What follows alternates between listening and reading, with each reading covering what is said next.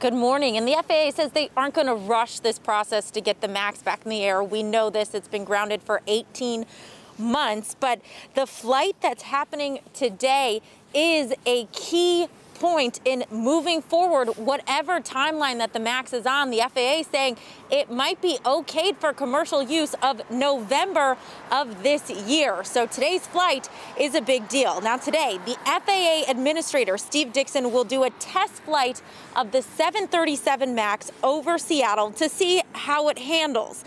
That is scheduled after a press conference today at 11:30 this morning. Now this test, it comes shortly after a House committee has released new legislation from the investigation into Boeing and the two 737 MAX crashes, which concluded there was fault by both Boeing and the FAA. It's titled the Aircraft Certification Reform and Accountability Act.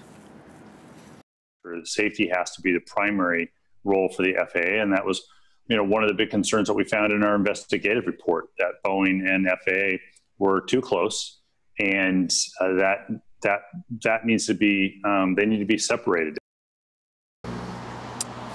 Now, one thing that legislation is going to look at is how human pilots interact with an increasing amount of automation within plane systems that they're seeing not only in the MAX, but just planes across the board here. And then that flight, like I said, it's going to be the director of the FAA is going to take that flight.